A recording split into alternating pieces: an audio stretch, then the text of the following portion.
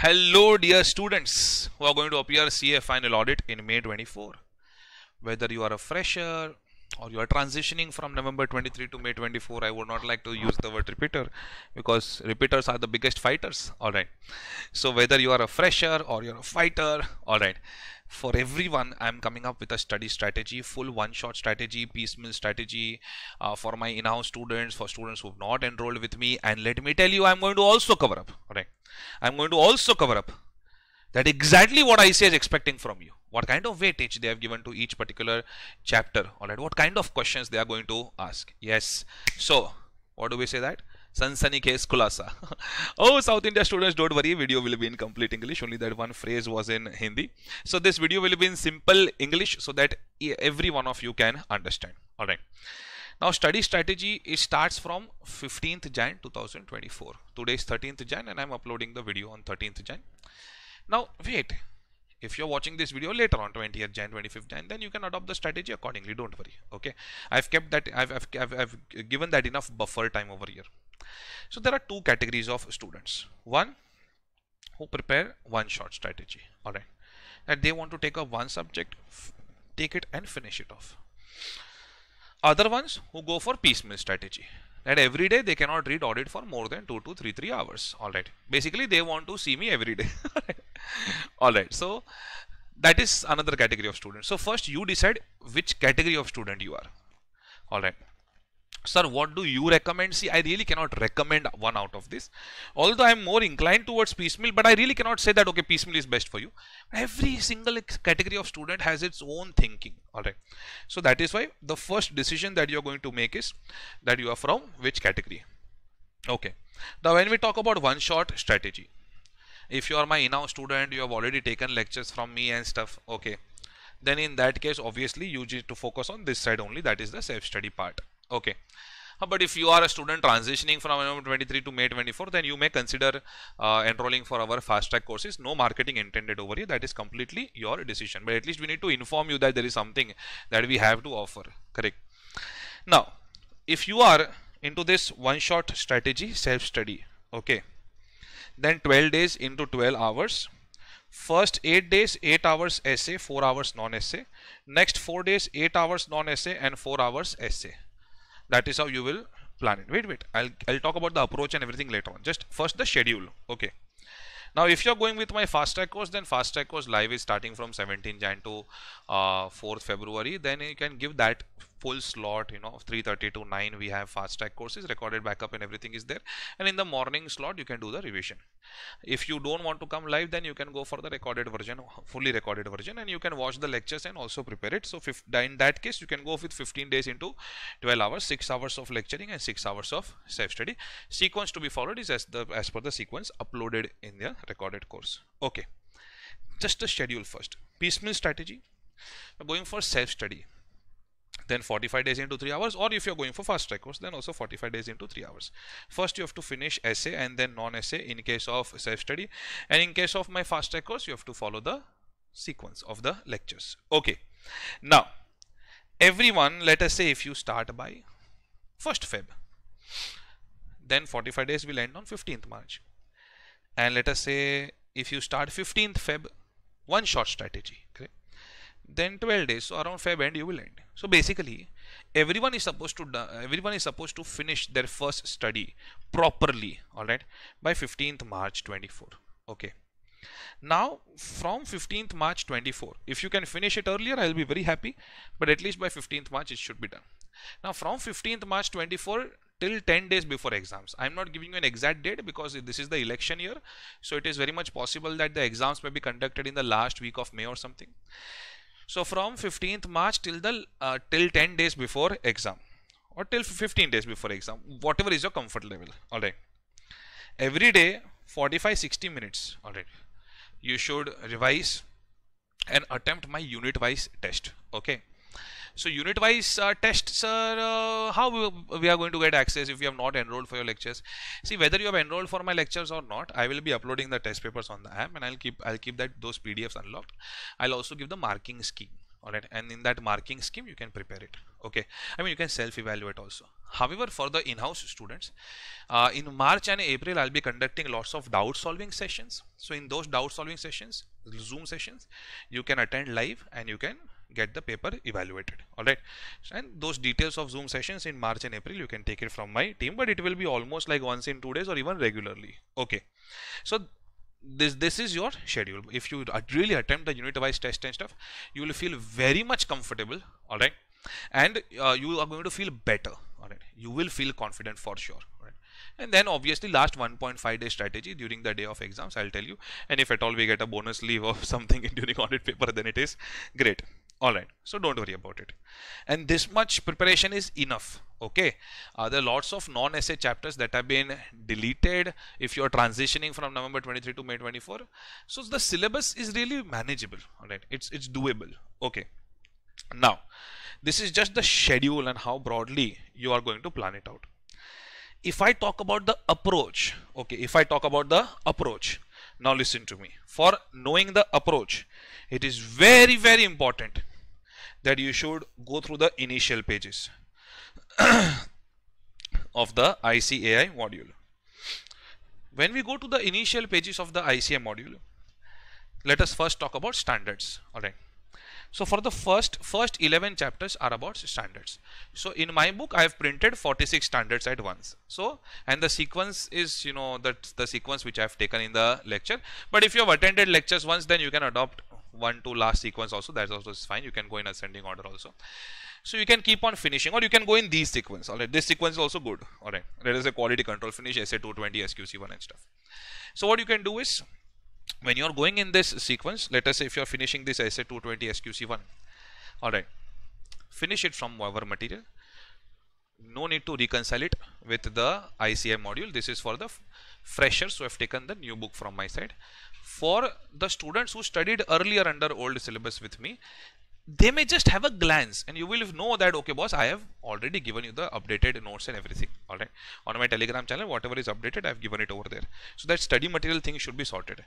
And if you are a student who is not with me, then in that case, any which ways you can follow your professor's notes also. My only request is just glance through the module. You know, you should feel comfortable that yes, module is getting covered.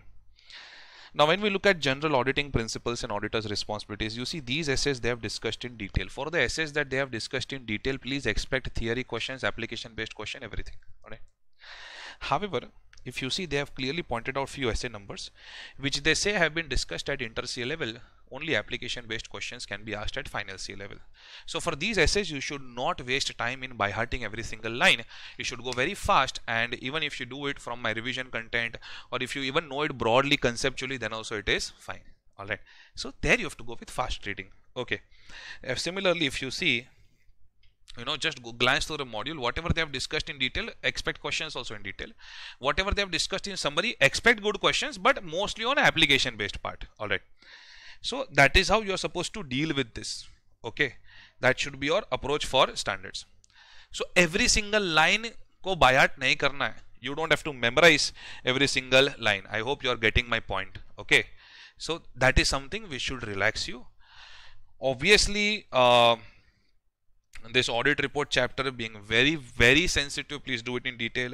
When you look at chapter 5 and 6, they have printed essays in summary, but if you see my book, I have given some detailed content because I was not satisfied with the summary given in the module. Because when we look at their questions, the level of question is such that you need some detailed content. All right. And if you are my student of old syllabus, then anyways you had detailed content. For the new syllabus students, I'm just convincing them that why I have given detailed content. All right. So similarly, you know, you can understand that should be your approach for standards. At the end of the day, if you are covering whatever was discussed by me, then it is more than enough. And if you are not my student, then in that case, at the end of the day, whatever was discussed in the module, whatever is given in the module, if you are covering it, then it is more than enough. I hope I have made myself very, very clear for standards. Okay. Sir, I have retention issues. Sir, I have problems. Then do a little bit of writing practice. Okay. For my students, they would have done some writing practice in the lectures only. For the students who are not my students, then in that case, now you are my student if you're looking at this video. Then in that case, you can prepare some notes and stuff and do your little bit of writing practice. Or best, you know, I told you that unit-wise test series and stuff, if you just take it up, you will feel much better. You don't have to buy test series from me separately.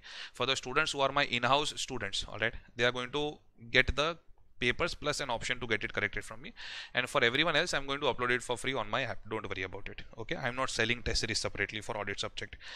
Okay, so that is with respect to standards on auditing. Sir, do you really think standards on auditing are important, sir? What is the weightage, sir? I am going to blow off your mind.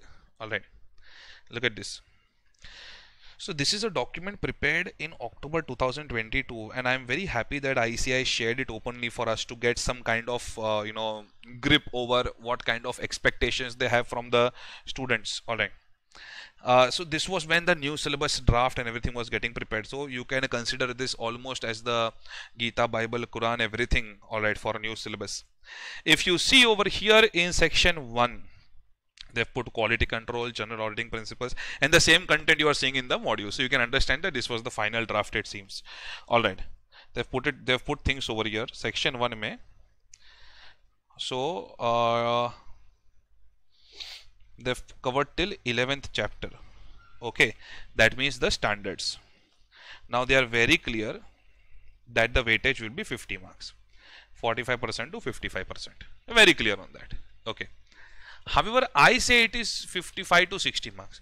There are some concepts in non-essay which you cannot do it unless you know essays. Alright. Okay. So that is why I would always say it is 55% or 60%. Okay. Now look at this, the level of questions that they are expecting. Level 2 and 3 for chapter 1 to 7. Okay. Till audit report. Level 2 and 3. And level 1 for chapter 8 to 11. Now what is this level 2 and 3 and level 1? What is this level 1, 2 and 3? Now this was a scan from the meeting, so I'll just try to show it. Level 1 is knowledge and comprehension, theory. Level 2 is analysis application. Okay. And level 3 is evaluation and synthesis. Level 2 analysis application. So external confirmation request. Can I send it through email? And can I do something like I can send a mail to the management and then management can forward it to third party? Now, if you feel that there is an element of doubt, right, then you don't know the essay application based wise. Alright, and I have, whether my old syllabus or new syllabus, when I was discussing essays, whether in old syllabus or new syllabus, I have kept the same level of tempo and I've already discussed it application based wise. Alright, so that should not be a problem. So analysis and application, that is analysis and application. Evaluation and synthesis is when they fetch you, when they take you till the audit report stage. All right. So what will be your final conclusion on something? Okay. What if I give you audit of Byju's today? What will be your conclusion on its going concern aspect? All right. So that is called as level 2 and level 3 for chapter 1 to chapter 7. So whenever you are studying, study it in such a manner that you don't have to by heart every single line.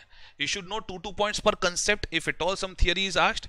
However, you should know it very practically and properly and in an application based style. Alright. So that is the thing. And then the new standards that have been introduced. 800 series, SRE, SAE and SRS. They are expecting only level 1, that is knowledge and comprehension. Even if you look at their test your knowledge question, you will understand 2 line ke questions. Although there are some really good application based questions that can be asked from those standards which I have discussed in my lectures. However, broadly they are going in that style of theory questions. Alright. So that is very clear.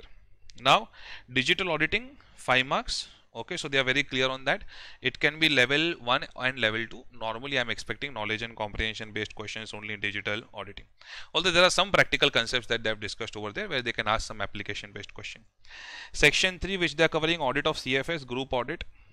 Then audit of banks and NBFC, audit of PSU. Internal audit, okay. Then investigation, due diligence and forensic. Over there they are saying very clear that it will be of 20 marks. So that is something where you can expect to score full marks also, yeah, if you do it properly. However, the big change from old syllabus to new syllabus is that they are very clear that we are going to ask level 2 questions. So expect, if it is an audit of CFS, expect a question on which companies are supposed to prepare CFS, not supposed to prepare CFS, something on disclosures. All right, not pure theory like what is the responsibility of parent entity, give 4 points, take 4 marks and stuff. Although those points are there, but we can understand where they are inclined more. Then when it comes to audit of banks, expect NPA kind of question. When it comes to audit of NBFC, expect the practical questions on the classification of NBFC or something like that. Okay.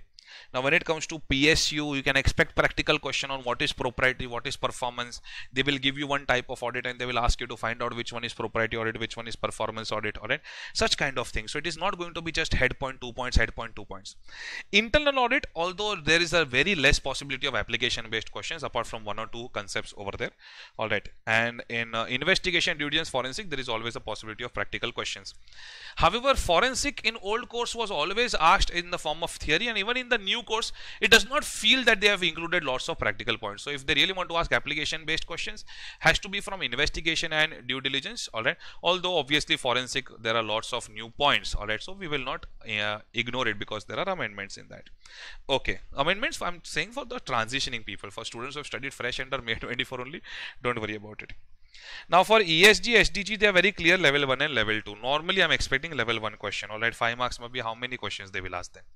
Alright, and professional ethics. Oh yo, look at the weightage. I think this is going to bring a big smile on your face. Level 2 and level 3, especially in May 23 and November 23 students who were really ditched in professional ethics. Alright, with the amount of questions that they had asked.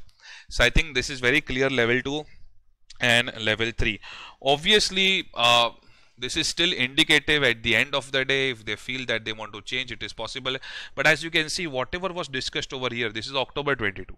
Then new modules were released in June 23. They have followed exactly the same thing in the new module, in the content. So it seems like this is their final draft. All right, and it really gives us a good perspective of what kind of questions they are expecting.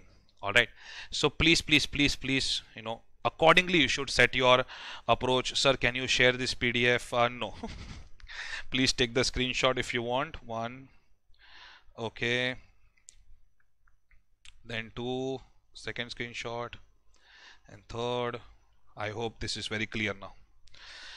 So when I talk about strategy, I've given your schedule. Okay, this is the schedule. Whatever is the preferable schedule, you can adopt that particular schedule. Okay, second reading schedule, test series that you are going to solve, and I've also discussed about the approach for studying. All right, that how should be your approach. Just keep the module open, which will make you feel comfortable. All right, okay. Otherwise, for the students who have studied under completely the new syllabus with me, all right, or they have taken lectures after the new syllabus was announced, although I may have shared some recordings of old syllabus where the things were exactly the same. Don't worry, in the new books and stuff, all the module questions and everything is there. For the students who have studied under old syllabus, I've already shared the amendments and stuff with you. Now the only thing that is not with you is the module questions that I have not cut out separately in a PDF. So please, in your solution, when you are solving, when you are reading, please cover the module questions, and if there is any doubt, I am always there. All right, I will help you to get through this, but you need to stay connected with me, you need to trust me. All right, and I will always trust you. Okay, come on. All the very best. I hope that this video has been an eye opener for you, so that whatever time you are giving to audit subject, that time is a fruitful one. And when you get an exemption, do come with, report me. And even if you clear group 1, may not have got an exemption audit, fine, do come back to me after May 24. And if you don't clear by any chance, which is TK, it's a possibility. All right, although I pray the best for you, then you should always come back to me. I am always there to help. You know, you can ask my November 23 students who did not clear. I am standing right there with them. All right, all the very best.